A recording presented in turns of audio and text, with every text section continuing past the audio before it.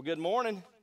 Once again, if this is your first time with us, I would just like to say welcome. And if you could do me a huge favor, either send us a message either on Facebook, or if you don't mind, you can drop your email in the comment section. And also, I have a huge favor to ask. If you would also, and I saw it was funny, while they're leading worship, I kind of clicked on the live stream, and my favorite, Sean, was like, bro, he was high fives and bro hugs to everyone. And so it's awesome watching you guys all give each other shout outs. But hey, we are so glad that you're with us, and I pray that you would all interact. I know this is different for all of us, but to make this as personal as we can. But today is a special day in the life of our church. I don't know if you know this or not, but today we celebrate that we are 1 year old. And so a year ago this week, we launched our church service for the first time officially as a church. And it was an incredible day, but it has been an incredible year. It's been an incredible last year and a half, but the last year what we've seen God do is nothing short of miraculous. As we've watched God supernaturally do what only He could take credit for. And what's been so exciting is we've seen so far 66 people step from death to life. But what's more incredible than that, and then follow the Lord in baptism, is that we've had 15 different people baptizing those 66 people. That means that we've seen dads baptizing their children. We've seen neighbors baptizing neighbors. We've seen bosses baptizing their employees. We've seen coworkers baptizing coworkers. We've seen college friends baptize their college friend. We've seen friends baptize people from the gym or wherever. And we've even seen a husband get to baptize his wife. It has been absolutely incredible. Just so much so that as I've thought about it, I thought about all the times I've literally been brought to tears this year by the goodness of our God. And so, and literally, because we've seen in the last year, we've seen our vision statement come to life. If you're new, our vision statement is simply this. We have a vision here at Epic Life to see Christ followers transforming their everyday places into sacred spaces where people can connect to Christ. We believe that the church is not a building, it's a people. I've had to tell myself that over and over in the last week and a half as we now face new and difficult challenges. But I also want to remind us as we meet throughout in each other's homes that the church of Jesus Christ is not missing a beat. That though it might be different from us, that what we're used to, God is still on His throne. He's very much at work. In fact, this last Sunday, Facebook became very aware of how much the church was alive and that the church actually crashed it for a while. In fact, also, we think from the best estimates that we can say on the low end, we had 314 people that were worshiping, and all the way up to on a high estimate, 471 people, which is way above what would normally be here on a Sunday morning. Live Church reported this past Sunday of churches using their online platform, the church online broadcast platform. They saw 28,000 people last weekend make a decision to follow Christ. So what I would say is that we should be encouraged by what the Lord is doing in our country in the midst of a difficult time. And last week, as we kind of entered this new season, we kicked off a brand new series we call An Unshakable Hope.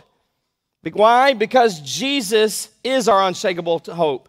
And if there's ever been a time in our country that I can ever think of where our country and the people need to be reminded, or maybe you need to be reminded, or I need to sometimes be reminded, that Jesus is our unshakable hope.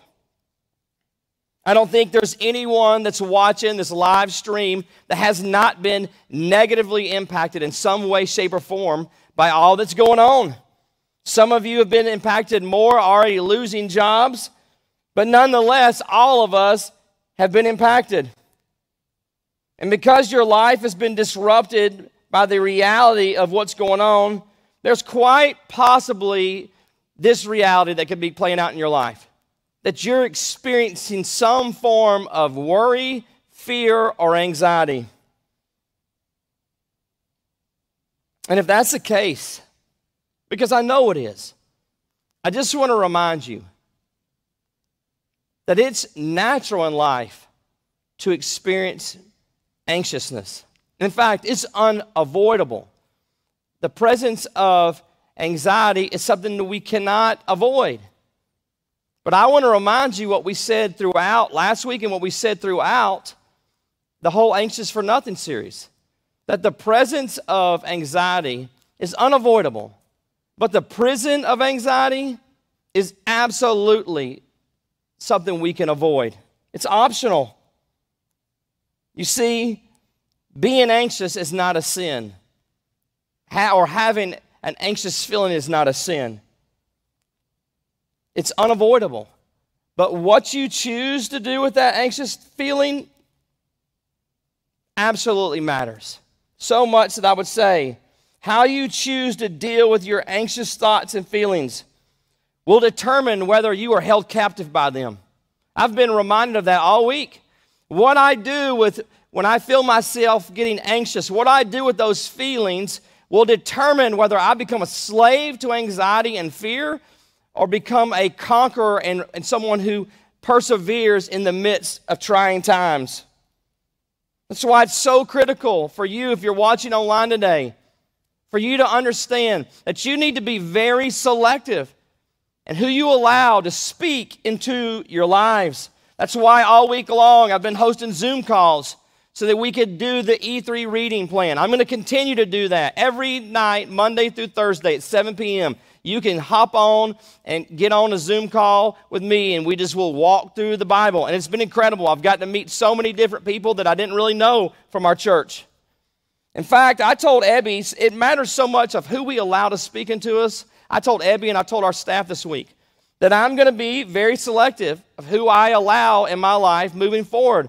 This past week and the last couple of weeks, I've been in Zoom calls with church planners, pastors, and leaders from all over the country. And what I can tell you is, in some of those meetings, man, there's just been a spirit of power and love and a sound mind.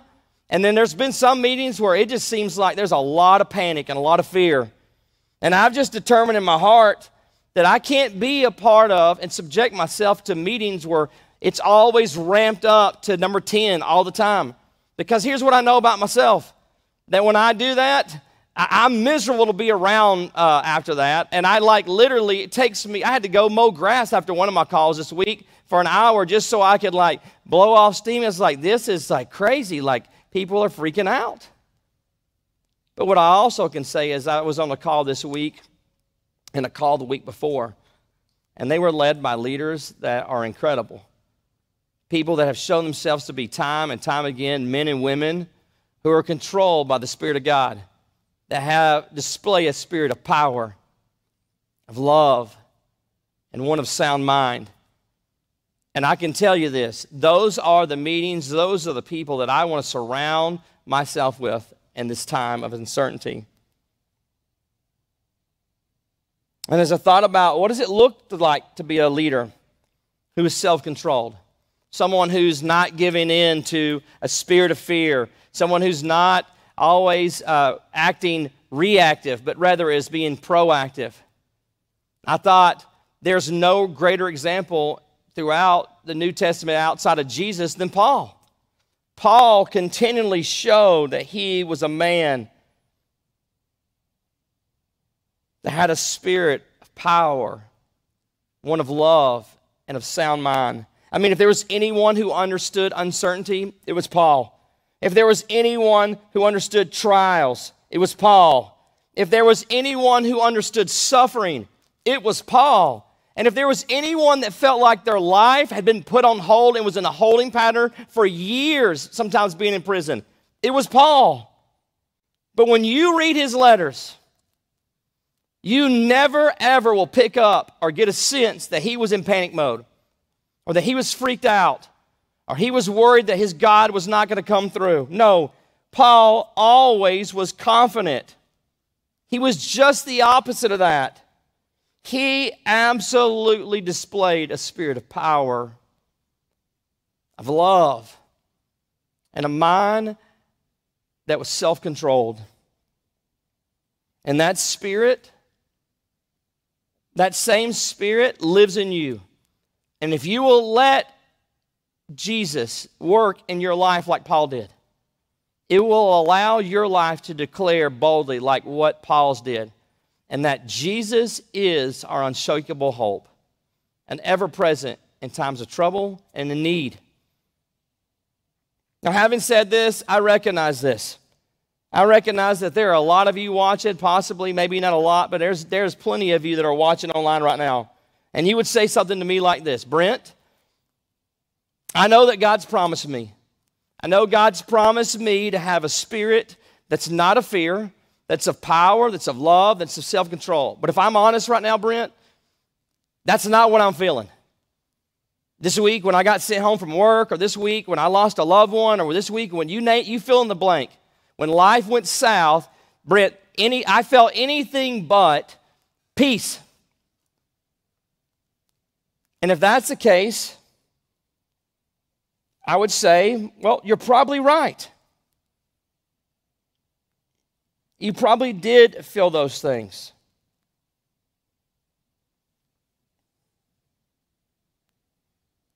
And there's nothing wrong with feeling those things.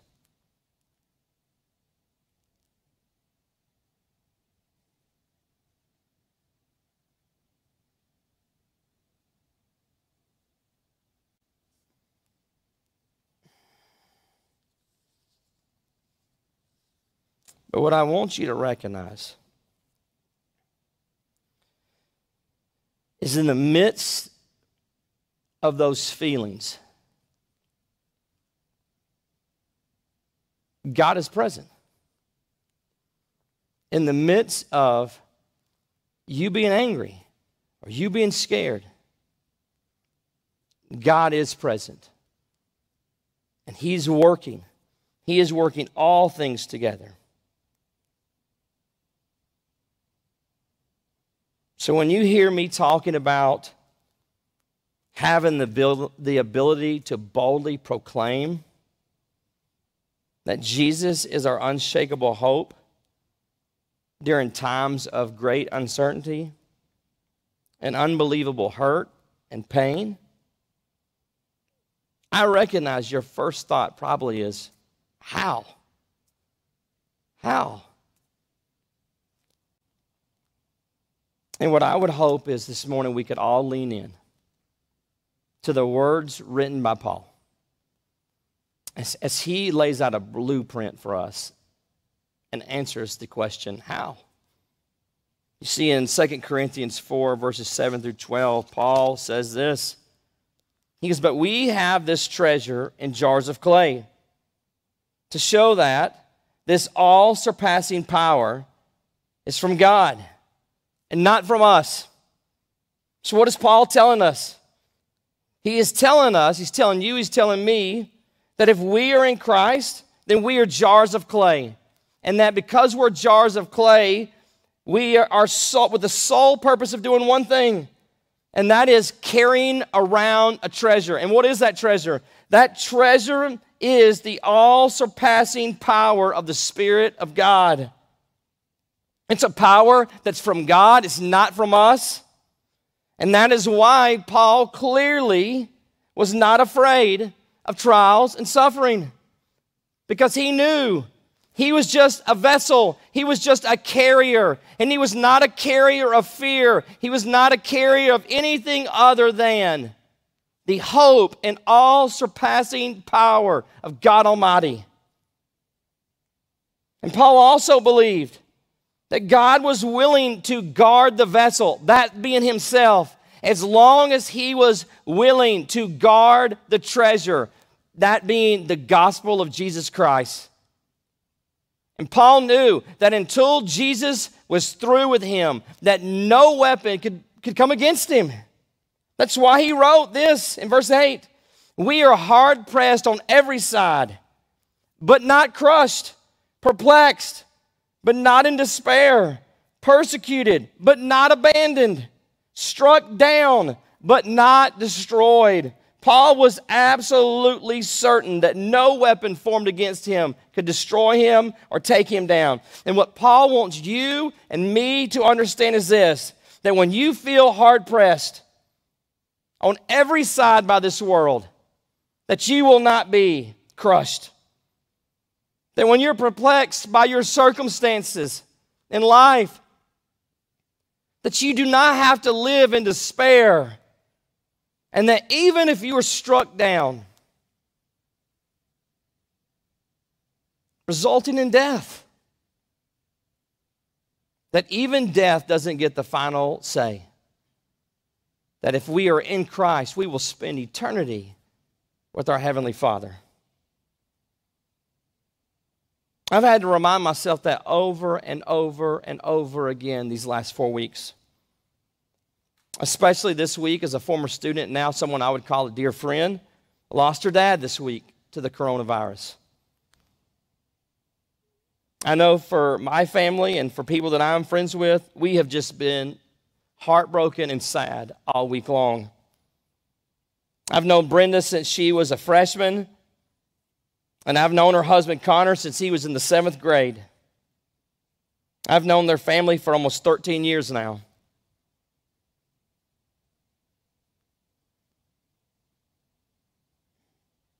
And I can speak for anyone that knows and loves them. We've all felt completely helpless this week to do anything to comfort them because of all the social distancing.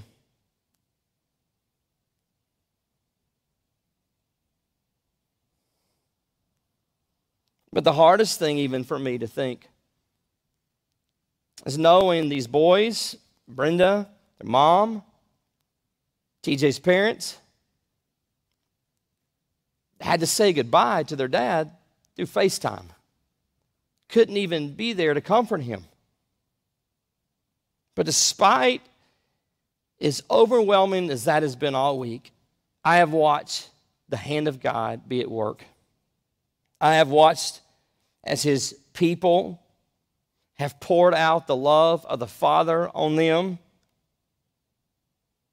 in ways that I just am blown away by. And what God has shown me time and time again through all of this is He is not bound by social distancing. That He is our ever-present in times of need. And that He is working all things together for those that love Him and are called according to His purposes. So what I would say to you is if you find yourself going through a difficult time, like the Mendez family, like the Johnson's family who I know are watching online right now, I just want to ask, would you be willing to take Jesus by the hand and let Him carry you through this difficult time in your life?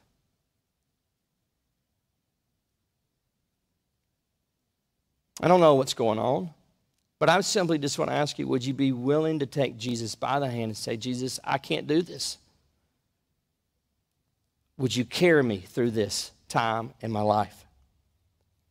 And if you're willing to do that, I can promise you this, and bet my life on it, that what you will begin to experience is not of this world. What you will begin to experience is the supernatural power. And you will begin to experience that Jesus is our hope, unshakable hope, love, joy, peace, comfort.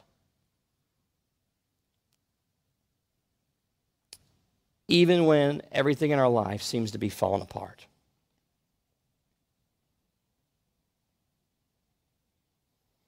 All week long, the Lord has just been, as I've just go, God, I just feel helpless at times of what can we do? How can I comfort our people when I can't be there? And all week long, as my heart has been breaking over news of death and job losses, the Lord just keeps bringing me back to the text. These words I'm going to read to you over and over again. In verse 16, Paul writes, he goes, therefore, in light of everything he's just told you, therefore, we do not lose heart. Though outwardly we are wasting away, yet inwardly we are being renewed day by day. For our light and momentary troubles are achieving us an eternal glory that far outweighs them all.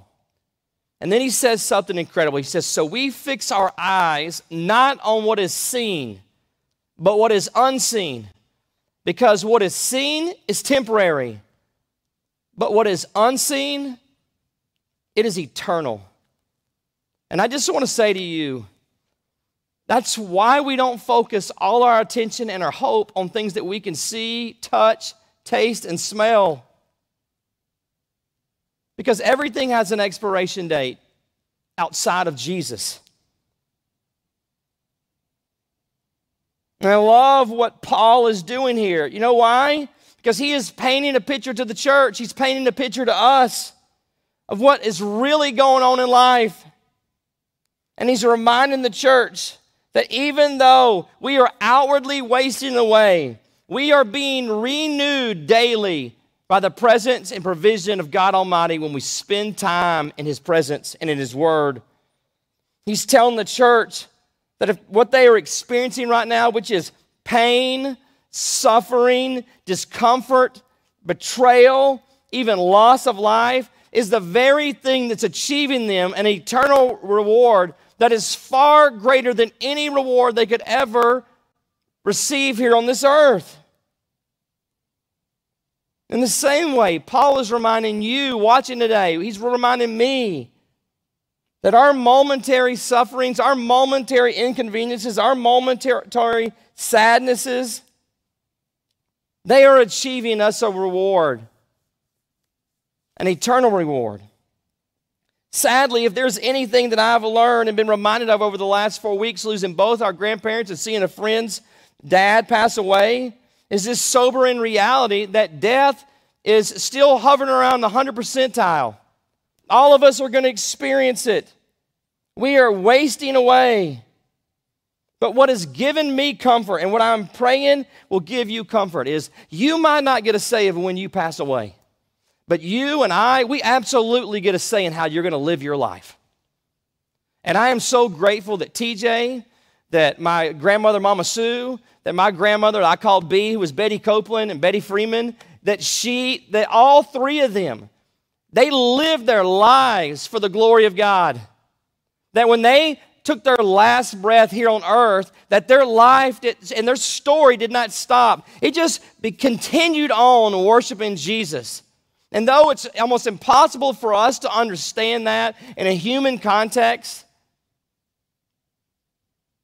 it doesn't mean it's not true. And it should offer us tons of comfort.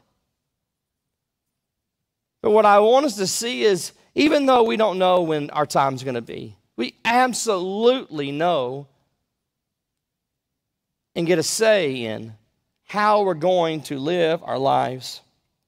How you live your life, no matter how you feel about yourself, no matter if you feel you're qualified.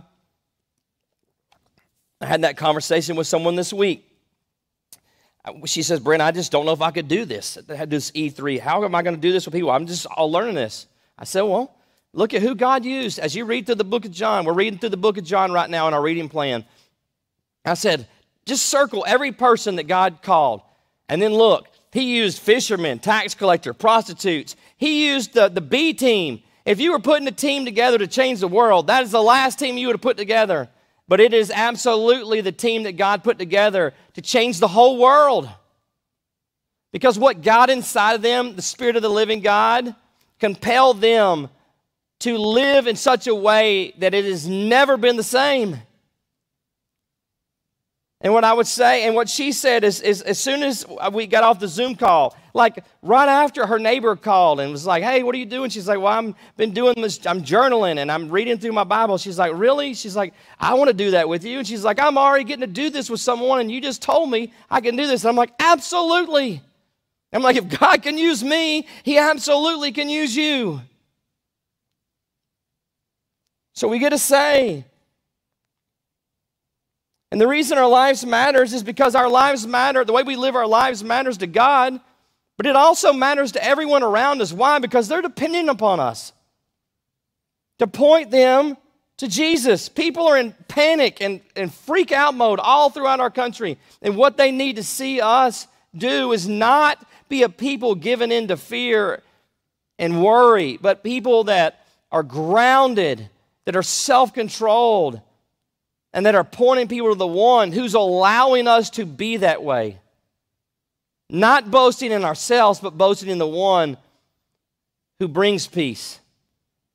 The peace that passes all understanding.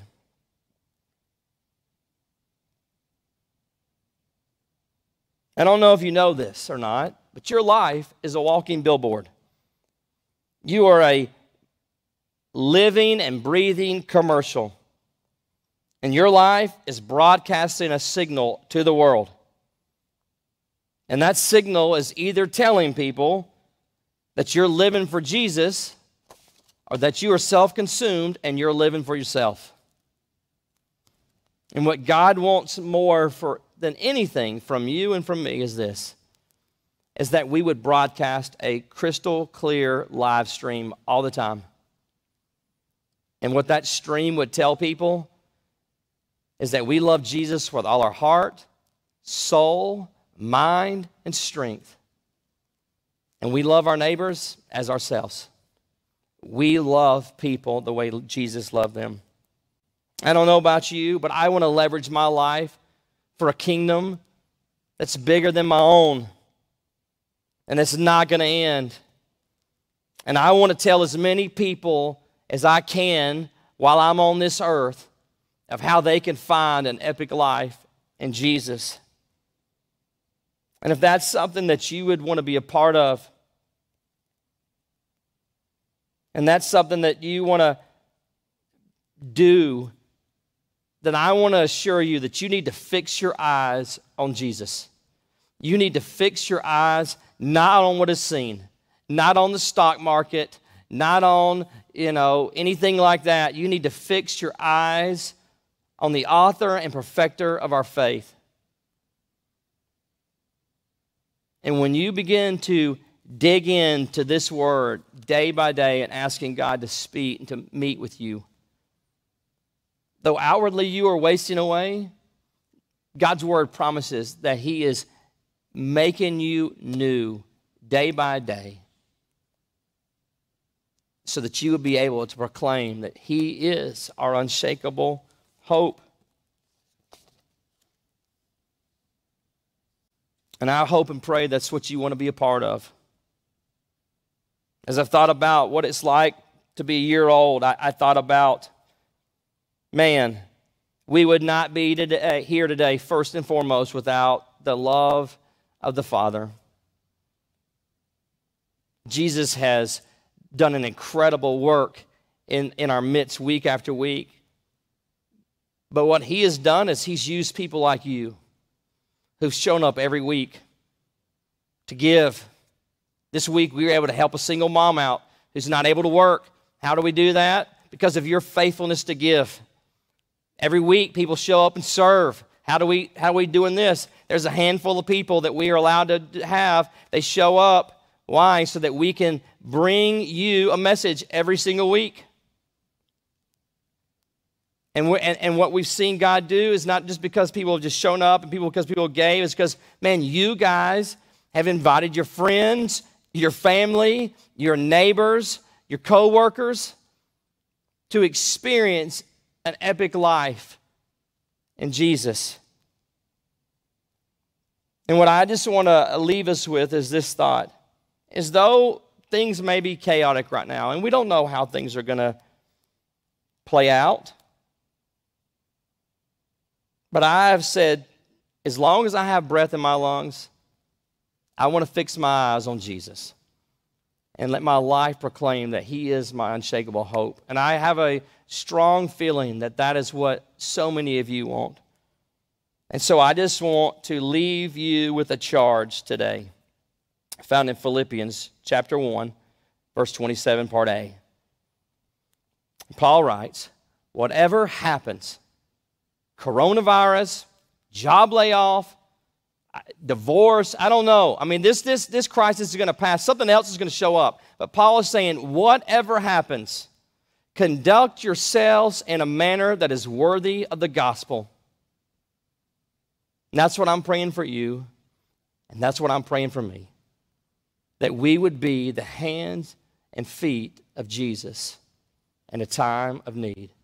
That we would point people to our unshakable hope, Jesus, the Christ, the Son of the living God, who was, who is, and is to come. Would you pray with me? God, we love you.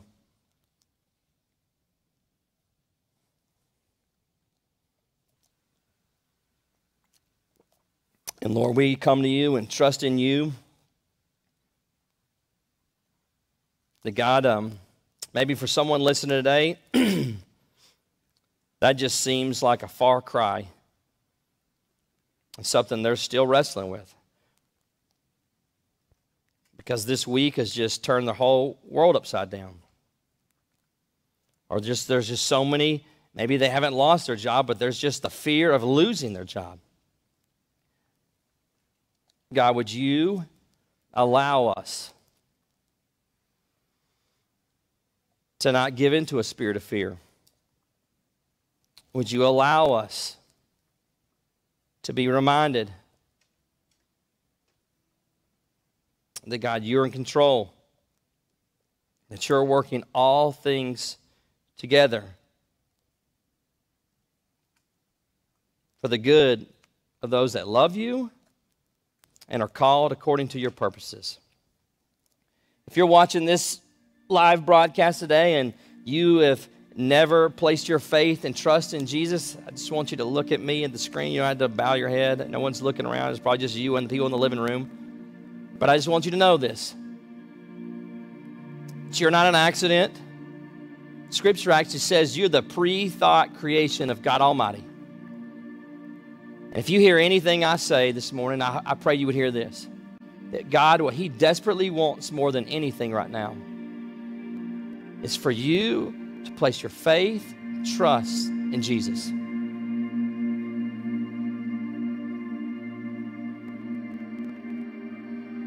No matter if you're old, if you're young, whether you used to walk with the Lord and then you walked away for years and you've come back, I just want you to know, man, His offer is always the same. Come to me, all ye who are weary. And the way you can do that is just simply admit that you're a sinner. If you have kids, you don't have to have anyone convince you that we're born with a sinful nature. We come out of the womb ready to hit, lie, steal, and cheat. But thank God, Jesus came and He lived the perfect life. He lived the perfect life, died on the cross, and then 3 days later, He rose from the grave, conquering death. And so what you would have to say to Jesus today is say, Jesus, I want to place my faith and trust what you did on the cross and the empty tomb. Would you come into my life, save me, be the Lord of my life, be the boss of my life, take control of my life. Jesus, come in. If you've done that today, that's something you want to do, man, you can send us a message. You can send in the comment section, say, hey, today I want Jesus. I trusted Jesus, so we can know how to follow up with you. But I pray that you would share that with someone. If you have a need in your life, I pray that you would let us know.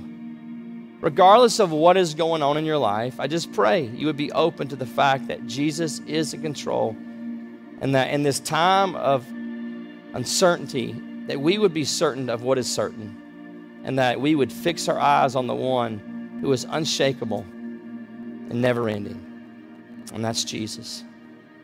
So Lord, I just pray, would you just give everyone that's watching this morning the peace and assurance of knowing that you are well out in front of all of this, and that you're working things together for your good. And we pray all this in your name. Amen. So this morning we want to do a little something. I want to do something a little different in our time of response, because obviously you're not in this room, but we have the band is. There has been a new song that just come out recently, and it's called "Graves into Gardens" or "Graves to Gardens." And the first time I heard this song, I was just hooked.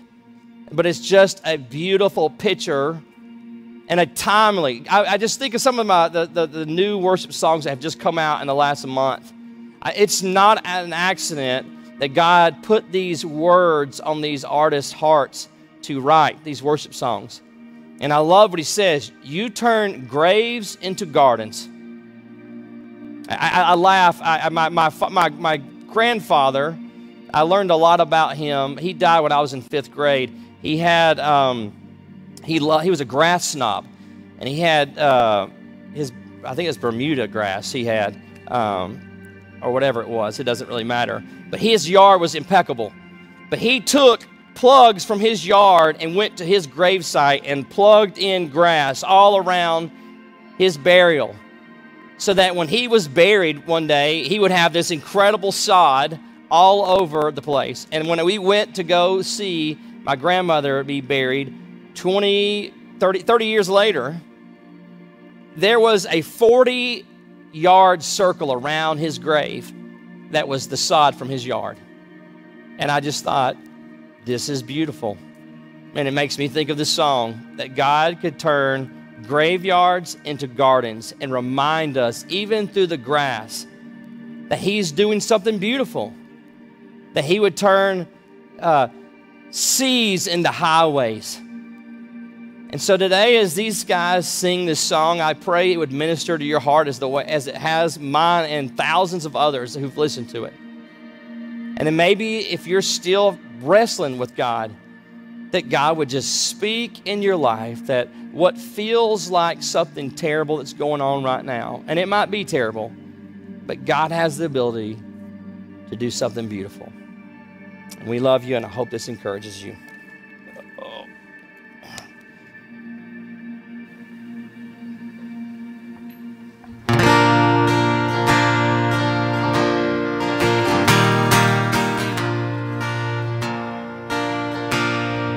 I searched the world,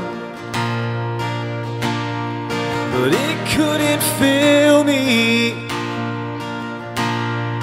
Man's empty praise and treasures that fade are never enough. Then you came along and put me back together.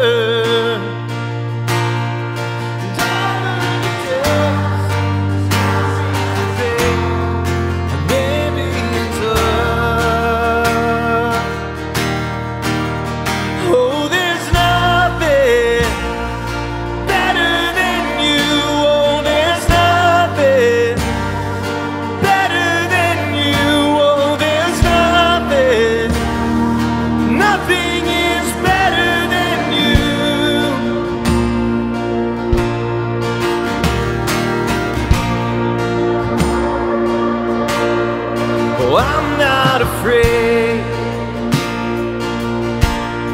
to show you my weakness, my failures and flaws. Lord, you've seen them all. You still call me friend, 'cause the God of the mountain is the God of the valley. No, there's not a place your mercy and grace won't find me again. Oh, there's nothing better than you. There's nothing better than you. Oh, there's nothing. Nothing is better than you. No, there's nothing.